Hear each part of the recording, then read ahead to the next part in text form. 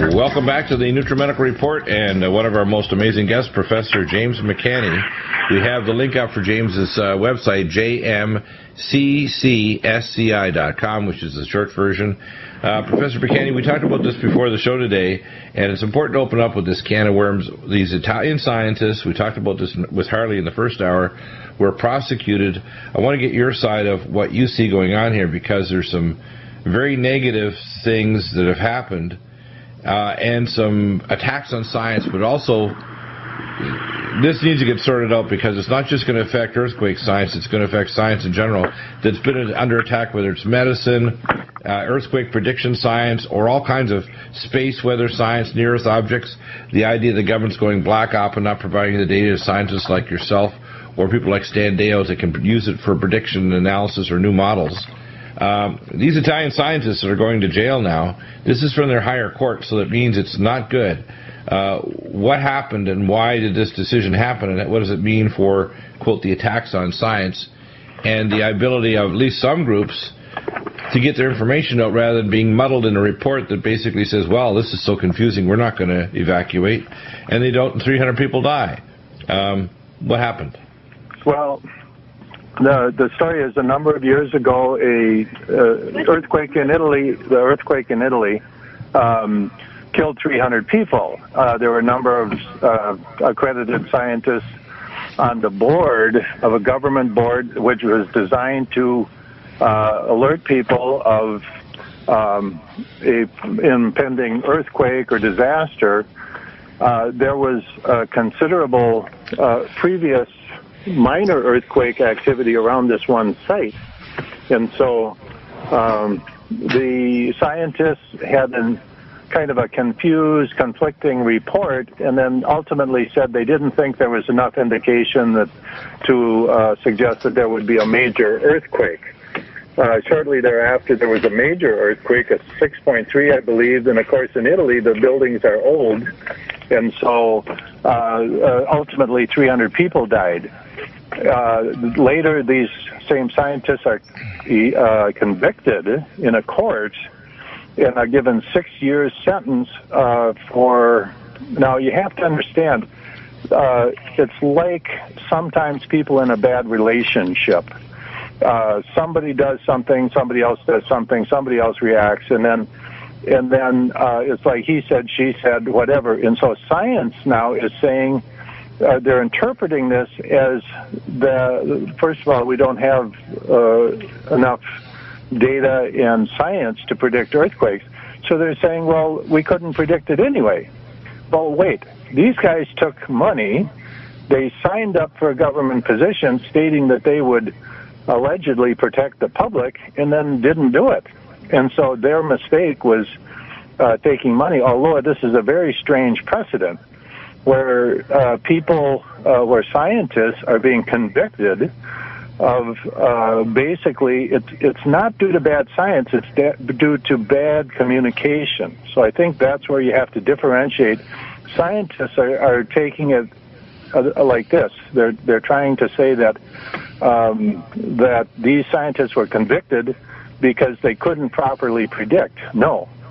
They signed up for a government position to warn the public. Later they come back and they say, we don't have any predictive value. I want to... that also is confusing, because obviously whoever said that may not represent every different faction of the group that says, oh yeah, there's a number of predictive parameters that are being researched elsewhere, like here in California. Piezoelectric measurement of the telluric currents of the Earth are actually implanted as along the San Andreas fault line. There's radon capture devices that can be remotely sensed to actually tell if there's being radon released from the Earth, or hydrogen sulfide or other deep gases.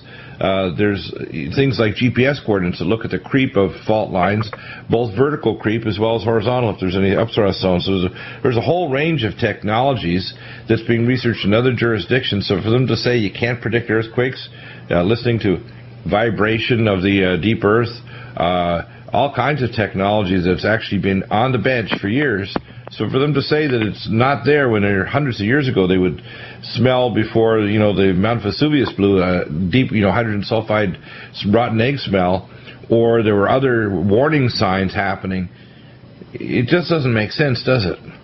Well, yeah, but the bottom line is, I don't care what science it is, whether you're predicting eruptions on the sun or interactions of other issues. I deal with predictive things. For example, my weather work, predicting hurricanes. And, of course, there's always a caveat. Well, other things can happen. Other influences can come into play. Other parameters, yeah. Other parameters. And with geology, we don't have that much data, really, on the center of the Earth. There's a lot of unknowns there.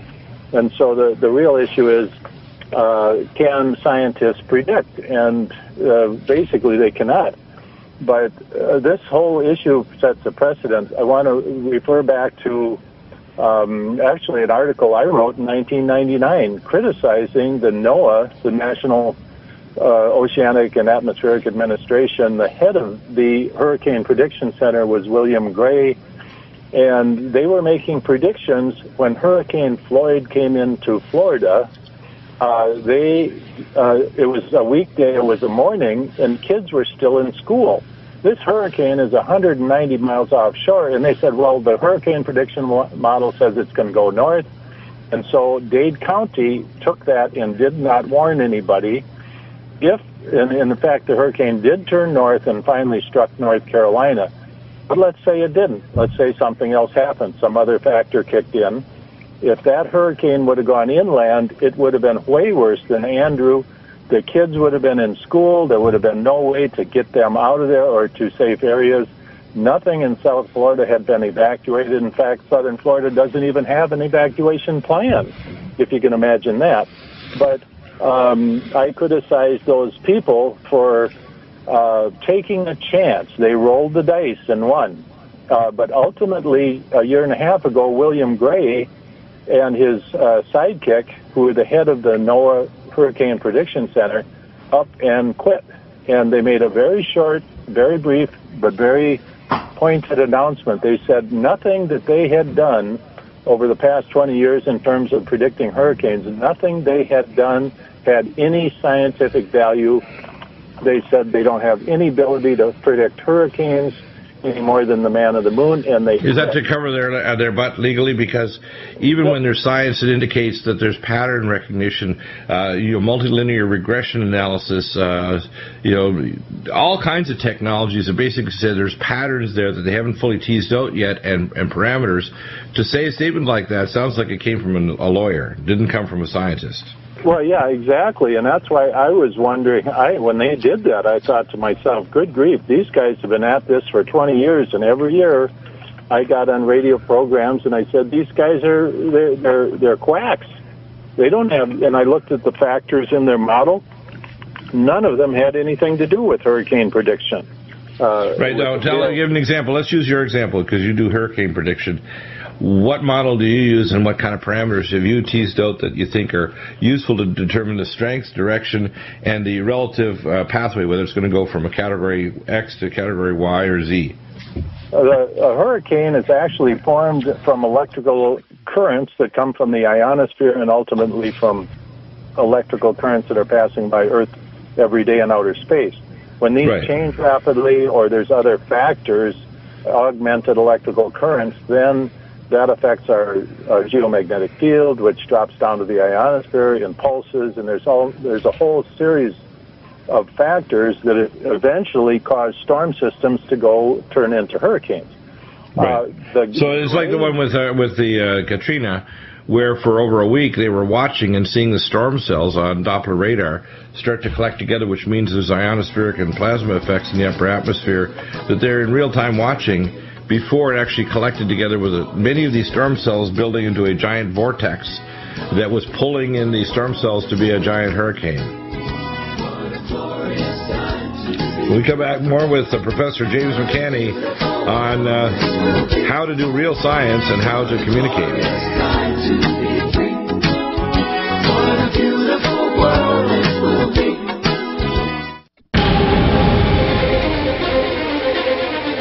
Welcome back, and while we're on the break, we got into an important discussion. We want to roll it back and talk about this. Dr. McCANNEY, this is an area that you have a great deal of expertise and I call it very accurate wisdom on this.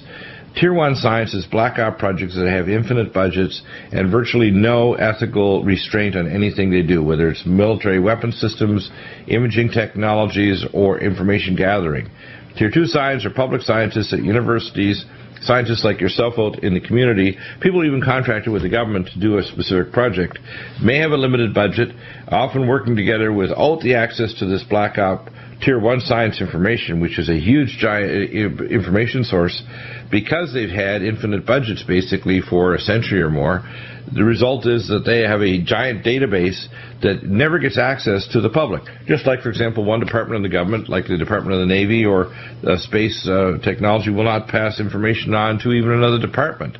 So if you're looking for information, say, for a near-Earth object, you're not going to get that anymore. That's now considered classified information. You're not getting information about a red dwarf star, or if they do have collaborative projects with Tier 1 scientists in Japan 3 years ago when they put up the geomagnetic satellite to look at the Earth's magnetosphere as a predictive factor for earthquakes, because before the Santiago quake, we had a giant disappearance of the South Magnetic Pole. It disappeared completely for a period of more than a day before the Santiago quake struck. So what we have here is Tier 1 science does whatever they want. Tier 2 science is now under attack. Draw this out and explain exactly how serious this is in terms of these scientists being literally the scapegoat for politicians and other people, and actually maybe an attack to destroy Tier 2 science altogether, so that unless it can be politicked, which it obviously is, we can't have disparate opinions even among a group that presents a paper. It's very dangerous, isn't it? Yeah, absolutely. Yeah, let's explain just very clearly Tier 1, Tier 2 science. It's something I've been hammering on with so the public understands. When you see scientists like this, you imagine, well, these are the top scientists in the country in Italy. And no, that's not true at all. These are what I call Tier 2 scientists. They are from universities, and they're really a second level of science. They are very limited in the information they have, and they're kept there to give the illusion that they're the top layer of science. Yeah. The real top layer of science is, and by the way, in the United States, the people you see at NASA, the people you see in universities around the country or teaching, say, college, university astronomy, astrophysics, those are Tier 2 scientists. The ones that are Tier 1, you never see their name, you never hear about them, they don't publish papers in any journal you would ever see. Their information goes up the ladder and it's used around the controlling people of the world, because they know that information is critical to their control. So they're not going to let the public see top-level information. In fact, they make a point to give what I call garbage science to the public. That's In fact, I made this quote back in my talks over the years that 96% of the valuable high-tech advanced scientific information and data is available to Tier 1 scientists, and only 4% is available to Tier 2 and beyond. Absolutely. And so, so now with that in perspective, these scientists in Italy were Tier 2 scientists. Bill Gray, with his group at NOAA predicting hurricanes, was Tier 2 scientists. They were saying that the warm water of the ocean provides the heat that generates the tremendous hurricanes that we see. Well, it's such an absurd concept that the ocean water warmth creates hurricanes. I've done calculations, and it's not even 1% of the energy necessary to create a hurricane. We have the greatest hurricanes in history were in the North Atlantic in November. Right. Well, what you're talking about is a plasma effect, and you're the master of plasma science. Explain how your model, which is a plasma model, creates storms and superquake, and even earthquakes are a plasma effect as well. That's why you see earthquake effect lights above fault lines before they strike, like in Shenzhen and China, that happened, I think, 4.5 years ago. They had the giant superquake there that killed 180,000 people. Please continue. Yeah, absolutely. And these events, not all earthquakes are caused by electrical impulses from outer space. There's a lot of activity in the ground. But hurricanes, 100% of the time, are driven by electrical currents. But the point I'm making here is the Tier 2 scientists are pawning off this garbage science to the public, And I think Bill Gray finally woke up and said, and I don't know what caused him to do this, he may have seen this kind of thing coming down the road where he would actually be responsible for their predictions, and he got up and he said that nothing we've done for the past 20 years has any predictive value, has any scientific value, and he quit. And oddly enough, NOAA still continues using his models, using his information to predict hurricanes, to give the annual NOAA hurricane prediction report. But the issue is that this is the garbage science that's pawned off on the public. And these Italian scientists, I guarantee you, did not have Tier 1 good information. And even the Tier 1 people probably have a tough time predicting hurricane or predicting tornado. Or even in Tier 1, the problem is compartmentalization. One high Tier 1 compartmentalized group of scientists may not communicate with another scientific group of a different specialty or discipline or a different department or agency or a different country. So Tier 1 science in Russia or Japan may not be communicating, or if they are, they're highly compartmentalized. Right, and competitive on their own level. So, this is really a complex topic, but I see this as an effort to destroy the credibility of Tier 2 science and to knock these scientists down a notch. Back in the mid-'90s, a guy named Dan Golden came into NASA from the security agencies of the government, and his job was to put the lid on NASA. To make all the scientists, basically make all the beat them down. Yeah, so made the scientists at NASA sign non-disclosure agreements and basically gag orders. They could not go up to a microphone and say anything freely. And so they were basically, anything they wanted to say had to go through release agencies. There's one at JPL, there's one at Goddard, and these scientists know they cannot just say something. And that was basically putting the lid on Tier 2 science, so that it was totally controlled. That if these people discovered something, or say one of them decided that they agreed with me and my scientific principles, that they couldn't just go up to a microphone and say that. Well, Dr. McCANNEY, Professor McCANNEY, if you had, let's say, X number of billions of dollars to do earthquake prediction, you could probably come up with a half dozen technologies that, if strung together, could start to at least gather data to get some predictive models. And then you could have statistical analysis to see how accurate and modify your model dependent on that data to look at the specific parameters. We don't have a conjoint international project like that. We don't have anything that's open disclosure to the public or Tier 2 scientists. And there's very smart people out in the public, too, that might look at the data from a fresh perspective and say, did you ever look at this or that? And that might have a very great bearing on whether or not you look at the data differently to actually get a better predictive model. So when we come back, I want to hear your response, because I think it's important we understand science is under attack. It's also being compartmentalized. It's being black-opped. I call it bopped. And that ties in with a lot of the disinformation about many, many issues.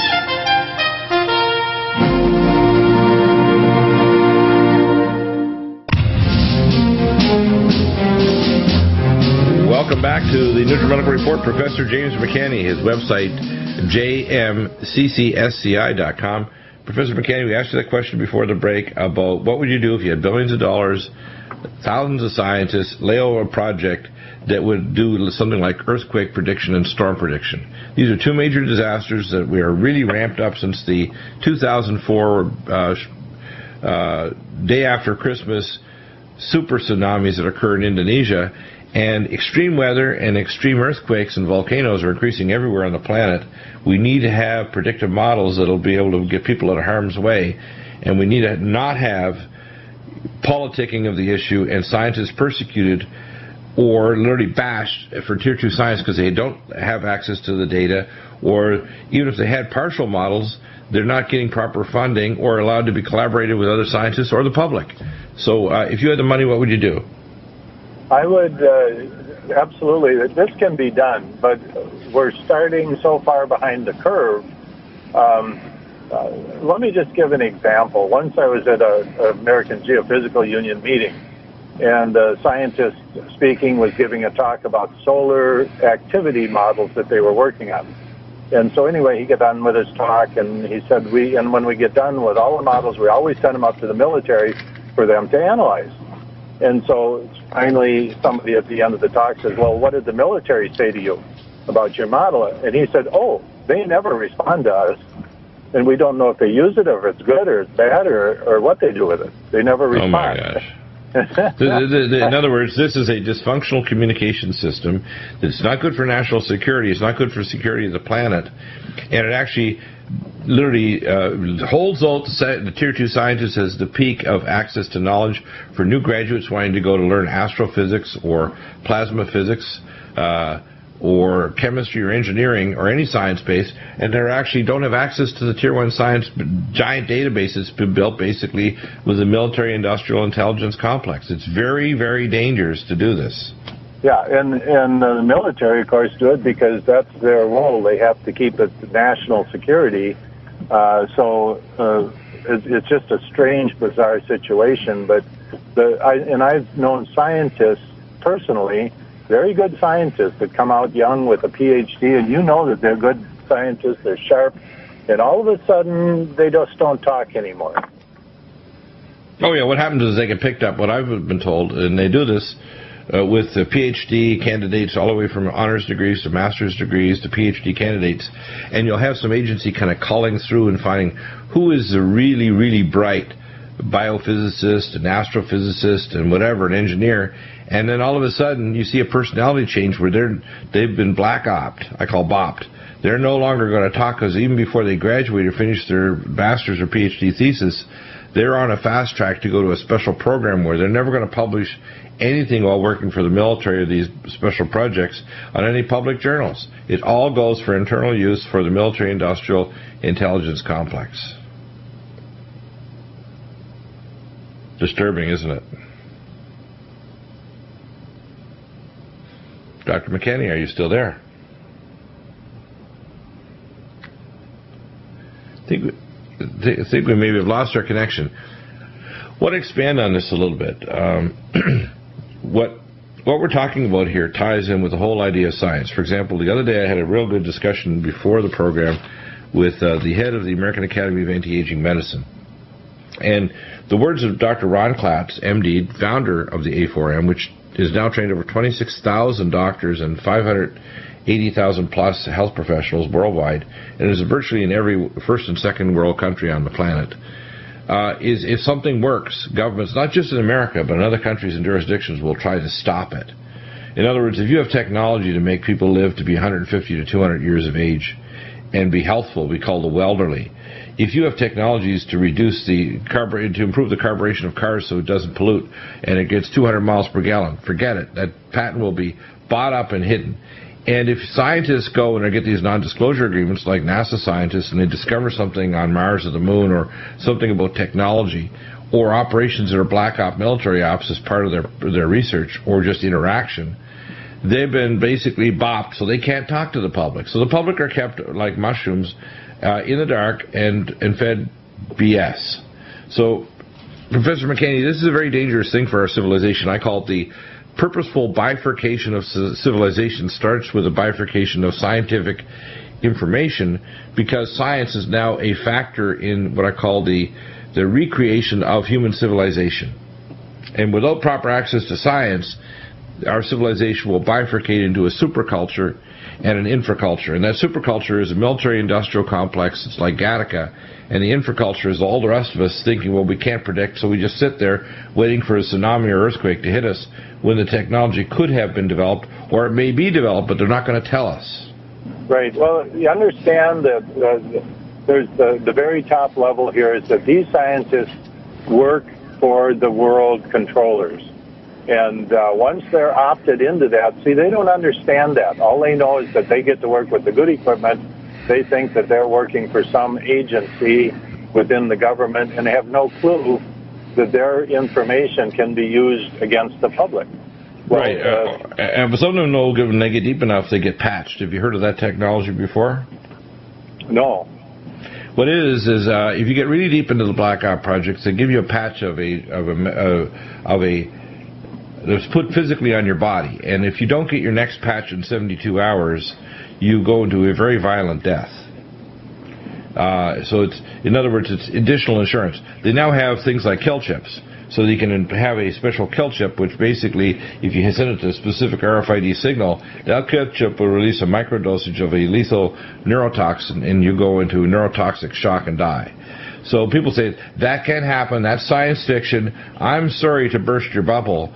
When you have literally limitless budgets and you call the smartest people in history over a century or more, and you have access to ancient records going back thousands of years that have been sequestered by secret orders of societies passed on to what I call the global elite, this cabal of evil and scientific sequestration of knowledge is very, very dangerous. Yeah, it's very real, and well, we could go into that for a long time, but the issue with these scientists in Italy, I just think that they're being buttonholed and used as an example that puts other Tier 2 scientists on basically on warning, that they cannot... Exactly, and it also tells us that whether it's energy technology, because energy is money. I mean, the current money system we have really is based on oil, and oil is energy.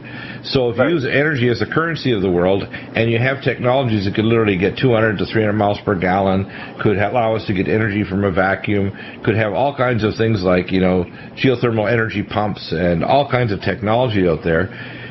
Literally any country on earth would have enough energy to provide whatever food they want, whatever goods and transportation with minimal or no pollution. We have a society that basically wants to have want. It's the old British idea. If you create want, if you keep the resources down, if you make the population poor and destitute, you can control them. And destitute of information is one of the primary things that they want to do. I remember back in 1977 when I wanted to apply at UCLA to work at the VA Wadsworth Hospital under Dr. Tortelat, and I got accepted as his senior resident PhD candidate. And then one project was to work on the World MS Tissue Brain Repository Immunology Lab, and the other 4 projects were the Super Soldier Project. So after I'd had my security clearance and they actually brought me through all this stuff, I said, this is like sci-fi craziness. They had one CT scan implanter designed specifically for Dr. Tortelat that could put microwires in the brains of prisoners from California prisons to commute or reduce their sentences. And this is technology that in 1977 would be considered space age now until 2012. That people think that won't exist in 2050. But it did. And the fact is, what we're doing is we are killing our civilization by cutting off access to Tier 2 scientists for this information and the public. So public policy, politicians have no idea that there's no need for shortage of food, energy, or predictive technology to stop space rocks, superquakes, extreme weather, tsunamis. All these things are within the purview that if we put the resources in place and have full access, we can do it.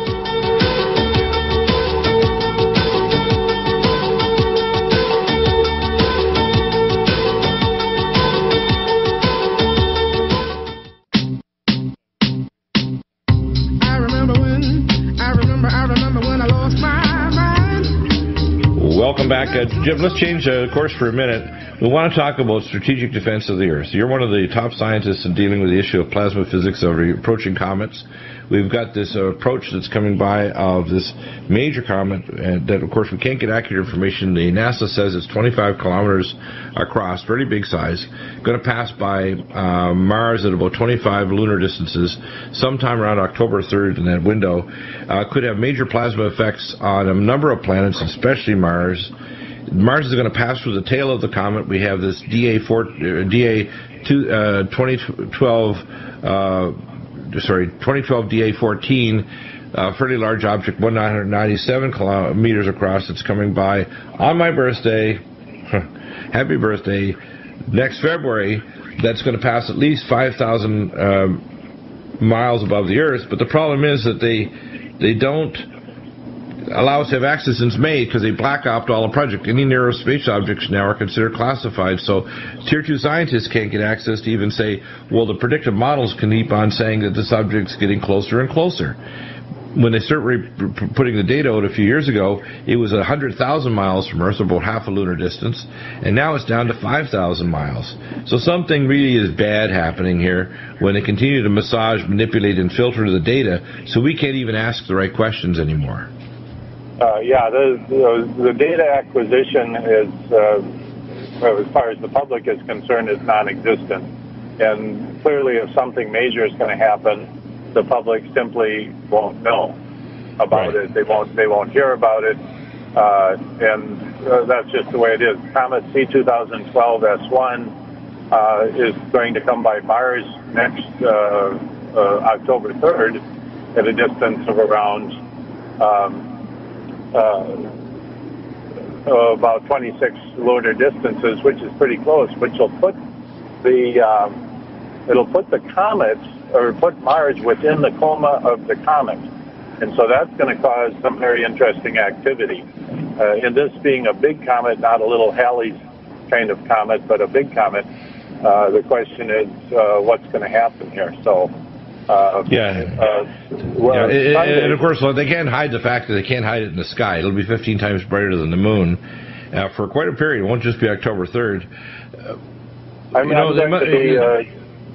going to be keeping track of that, but about mid-September in the early morning sky, you'll be able to see in the east, the early morning sky. Put this on your calendar, everybody. You'll be able to see the comet. By then it should be pretty big, and the planet Mars in the morning sky. And what I suspect is they may start interacting electrically then.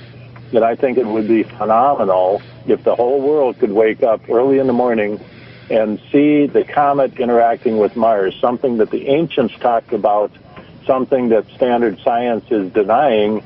And I want to see how NASA tries to cover it up when the whole world can see this and say, well, that's not really happening, or this is a little snowball doing this. They're going to have a hard time doing that. Now, there's interesting questions about, you did a lot of work on in the questions and areas on your website and your radio show, which the people can listen to as well on Jim McCANNEY Science, is the nature of space.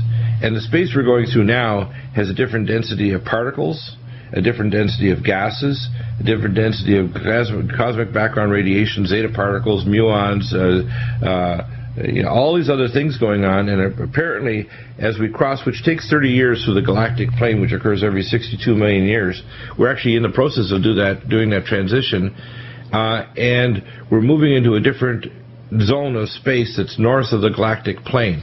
Have you done any research on this in terms of what it'll do in terms of plasma physics of the sun and planets that have, of course, our Earth is a plasma reactor, which is a nuclear reactor that creates a geomagnetic effect because of the nuclear reaction occurring in the bowels of the Earth interacting with the giant iron core. So how is the nature of space having effects on weather, like nuclei, micronuclei for stimulating weather, geomagnetic effects, plasma effects in the sun, the decreased solar spots, or the increased chances of a major solar storm occurring, like 2013, they're saying is the high point for solar cycle 24. Will that space, in other words, effect have in the next, say, years and decades major negative effects on our planet, and what kind?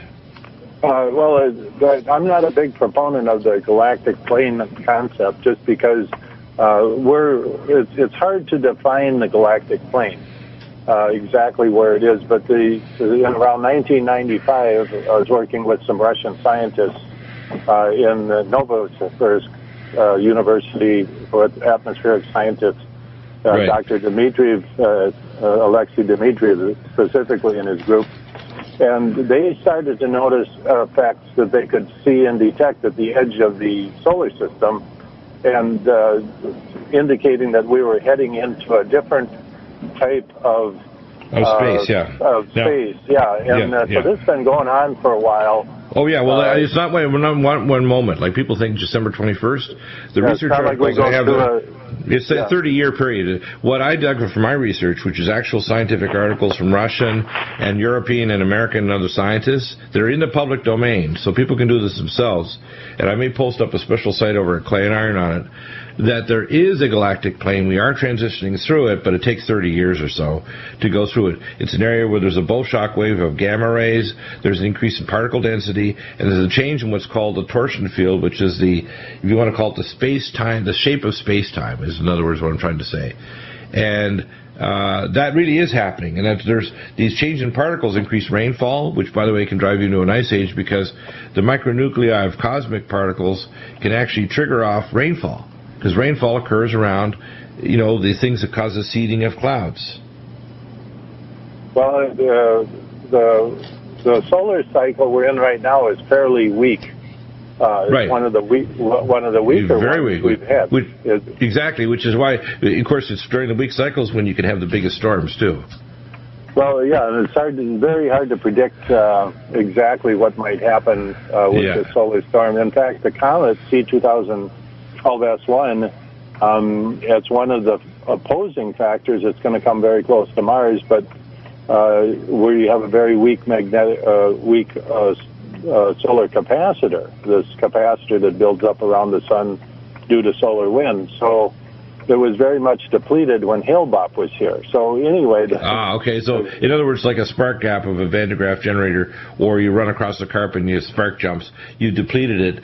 But this comet could literally cause a giant discharge of the what's called the chromosphere, the area around the sun. It could be a plasma discharge across that. Is that possible? Yeah, and so I'm going to keep a watch on this. The actual first interaction came this past Sunday.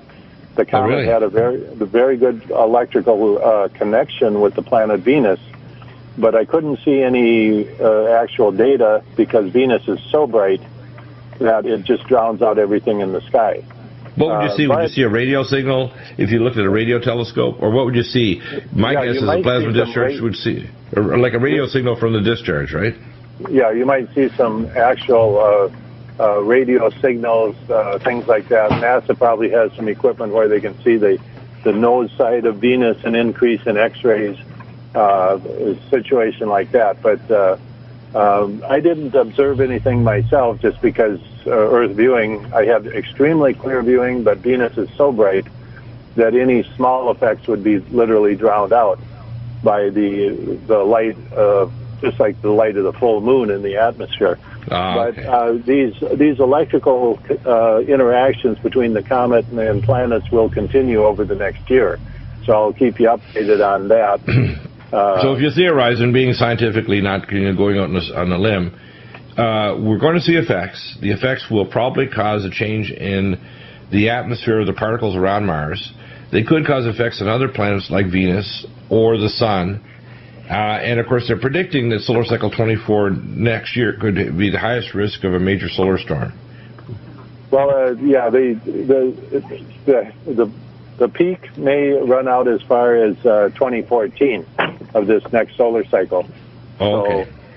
So, but so far it's been really, really benign, let's put it that way. And very low solar sunspot. And, of course, that might also explain the decreased temperatures. The temperatures are dropping around the world, which is why we have the Antarctic ice fields increasing dramatically, despite them saying it's global warming. Exactly, yeah. We're in an actual cooling episode right now. Remarkable discussion, especially the one dealing with the Tier 2 science. Professor McCANNEY, have to have you on at least twice a month because these issues are going to become very big here in the next couple of weeks, years, and months. Thank you for coming on the program today. We will have you back on soon. Coming up tomorrow, of course, we have a major update with Tim Alexander and Chris Harris on what's going on in Fukushima. And, of course, our Preparedness and Earth Changes Hour on Friday. Thank you, Professor McCANNEY. Amazing material to cover today. Yeah, that was some interesting topics and more to come. Absolutely. Thank you.